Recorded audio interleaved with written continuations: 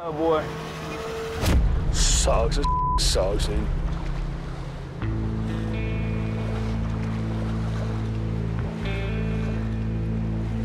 This right here is as bad as I've seen.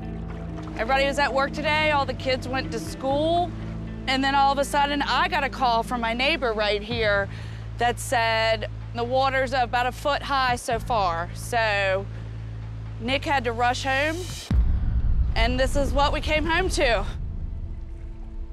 My little girl's bikes and her little toys that she rides are under salt water. Not good. This is like my little sanctuary. And yeah, it sucks.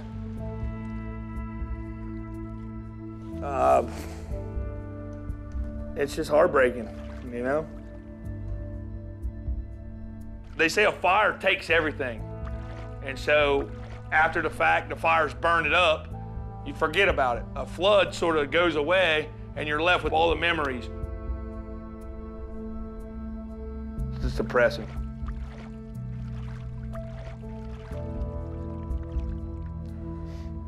It's just one of them things that I didn't see happening, you know?